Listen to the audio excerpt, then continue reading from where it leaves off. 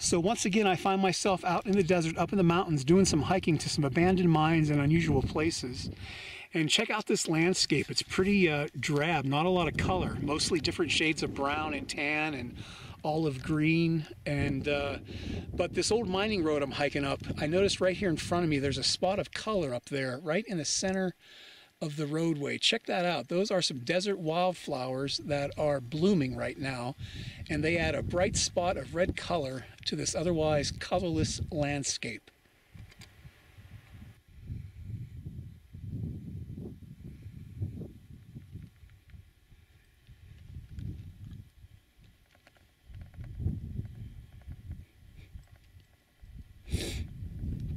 Wow, that is one tame butterfly.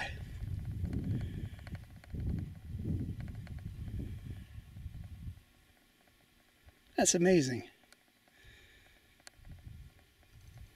Now it's on my other shoe. Must be attracted to the red laces, maybe. Isn't that funny? Wow. So I'm taking a little break here alongside the road. I found a spot of shade, probably the only spot of shade I've seen. So the road's right here in front of me, continues up this way to my right, makes a bend and goes up that way. It makes a bend to the right and another switch back, and you can't see it from here, but it goes over the top of the ridge. There's a saddle up there that it crosses over. And the mines are on the other side, so that's where we're headed. But here's a shot looking across the valley from my vantage point where I'm taking a break. And mountains in the foreground, and then the valley, and then the mountains in the background. Pretty spectacular.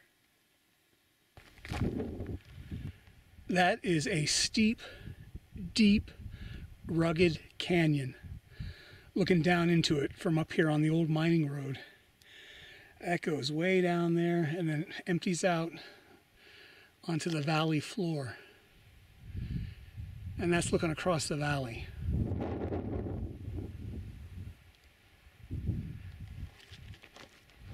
So we'll keep heading down this, what's left of an old mining road.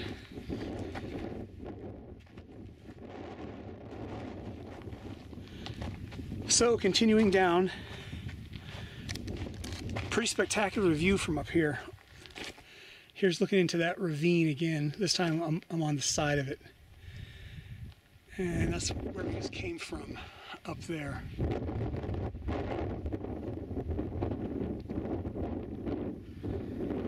A lot of amazing geology there. Those rocks look like they've been tipped up so they're vertical.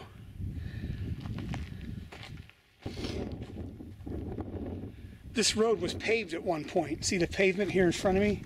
Here's a stripe on this side and a stripe or a strip of pavement over there. So they had paved this at one point. That didn't last very long.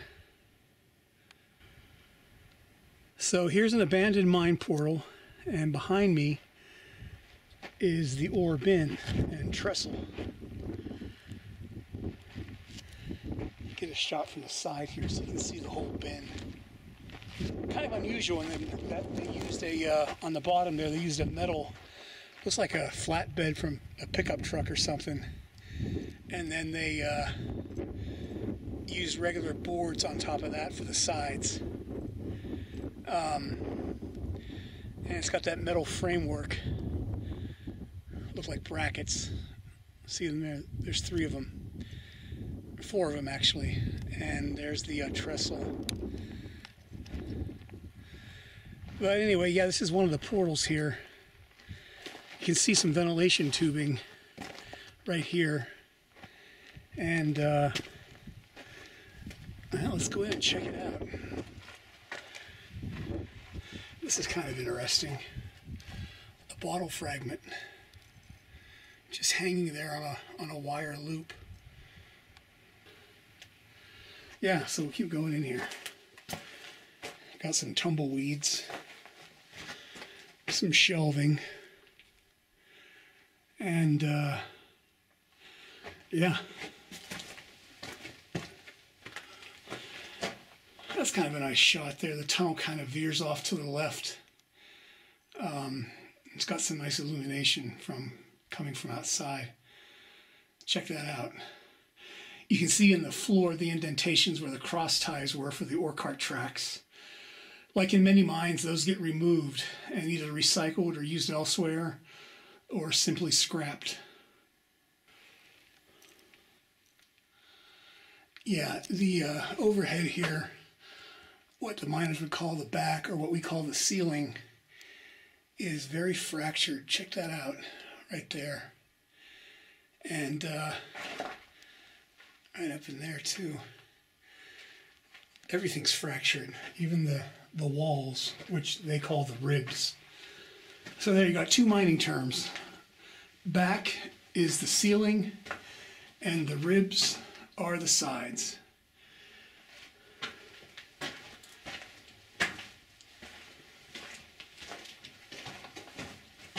Yeah, a lot of fractures.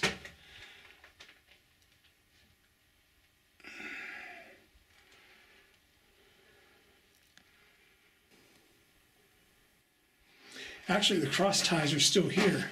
The shadows made it look like they were missing, but the rails have been removed. That's really common. Here you see on the rib, on the side of the tunnel, a series of dots. Miners made those, I think, to keep track of the loads of ore. So I'm assuming that's what that represents.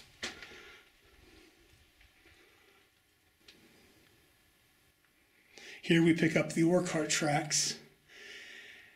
And yeah, this is really fractured.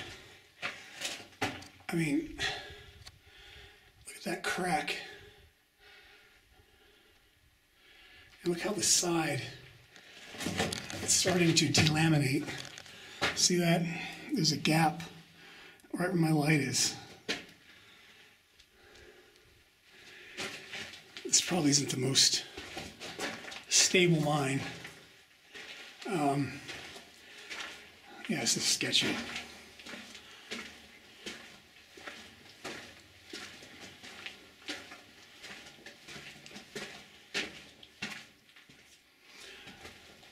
Okay, approaching a timbered section right up here.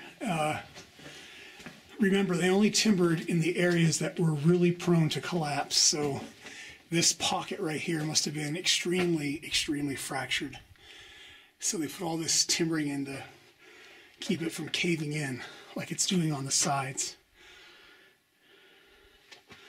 Yeah, that's what's above me, just a bunch of boulders being held up by the timbers.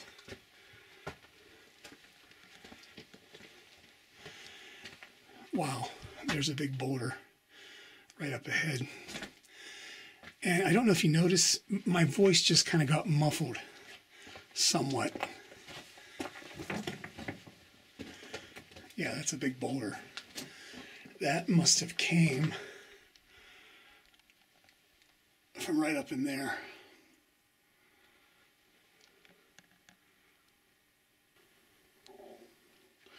Approaching another timbered section. And the tracks make a turn to the left. And there's a branch off to the right. Well, let's take the tracks. And it looks like there's an ore chute here coming down from upper areas.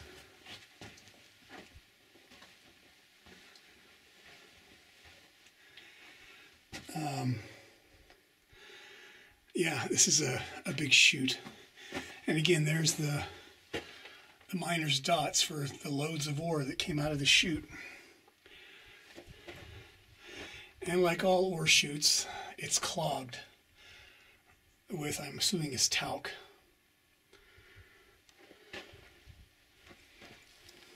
I suppose we could go underneath this chute and see where it goes. Let's see, oh gosh. Yep, it goes off to the right, at least. I think I'm feeling some airflow too all of a sudden. Unfortunately, I left my knee pads outside. Wow. Okay, at this intersection underneath the ore chute to the left, there's a ladder. And I think that's a dead end. Behind that ladder, there's a retaining wall. And I think that's just a backfilled drift. And then to the right, that might be a dead end too. I haven't gone up there and checked that out. I don't remember this. So I got to see what's up there. Okay, the tunnel to the right, I think that's a dead end. And I think that tunnel back at the junction might wrap around and meet up right there where my light is. So we'll check that out on the way out. But otherwise, that's just a dead end. I don't think that goes down vertically. I mean, it could be a vertical shaft there going down, but I'm not going to get any closer than this. So, and I'm underneath this huge ore chute. So turning around, oh, there's a piece of ore cart rail. Look at that. So turning around, there's the ladder to the left. Okay, there's the ladder to the left. We'll check that out in a minute. We just came from underneath this ore chute from that direction where the ore cart tracks are. And I'm directly underneath this huge chute. You can see it here in front of me. It's heavily timbered, and this is directly above my head. Just a lot of heavy lumber. And I think that ladder goes up into a stope where, if I can remember correctly, there was square set timbering, which is kind of rare. You don't see that very often in these abandoned mines. So let's go check that out. So just past the ladder, that tunnel is a dead end, just like on the other side. So there's some symmetry here. And it looks like there's a ladder right there, kind of left there as storage. But yeah, this leads up into square set timbering. Check out this retaining wall behind this ladder. Those are some pretty thick boards, and you can see in between the cracks all the rock, waste rock that's being held back by this retaining wall. Some pretty good sized pieces, as well as a lot of small stuff, like right there. But anyway, so here's the ladder. And that, my friends, is square set timbering. This is really rare to find. It's like a giant frame made out of squares, the timbers, you see them there. And it's just used for support in a big stope like this. And for those that don't know, a stope is the large cavern like this one that remains after the miners remove a large body of ore. So they put this square set timbering in as like a framework for support in the void. So I just climbed up that ladder, and I'm standing on a platform in the square set timbering. Here's another ladder with some broken rungs, unfortunately. It looks like that big rock there came down and broke the lower rungs, and there's a ladder right above me. Right there, going up at an angle to that platform in the square set timbering. With this broken ladder, I can't get up to this next platform. I think we were able to get up here when I was here the last time, about 6 or 8 years ago, but there's some cool stuff up there. Let me zoom into some of that timbering. Looks like there's another shaft over there or something with timbered sides, kind of back there in the back. I'm assuming that's what that is. But yeah, this broken ladder kind of, I suppose I could, there's that spare ladder over there on top of the timbers. See that? I pointed that out earlier. I suppose I could get that and bring that over here. And I don't think it's going to reach all the way up, but I could use it as the first ladder and then transition to this one if it doesn't make it all the way to the top. But do I really want to start grabbing timbers and stuff and ladders and making noise and vibrations in this fractured mine? I don't think so.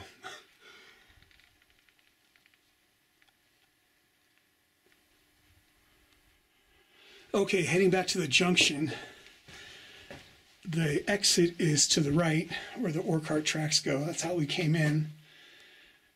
The portal's up that way, but we did not take this branch here that kind of continues straight ahead and turns to the left. I almost thought that was a piece of dynamite, but it's part of a drill bit. But anyway, yeah, I think this tunnel just wraps around here to that. Oh, no, it doesn't even do that. It just dead ends. So yeah, that's it. It doesn't connect up to that other branch there underneath the ore chute like I thought it did. So that's pretty much it for this one. Let's make our way back to the portal.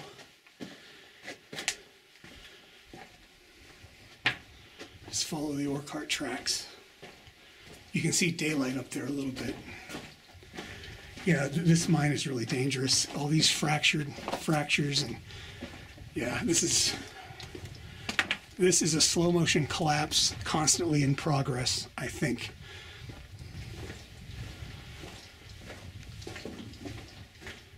Check out that view the miners had as they walked out of their mine through this portico. You're looking across the valley. That's a pretty cool view.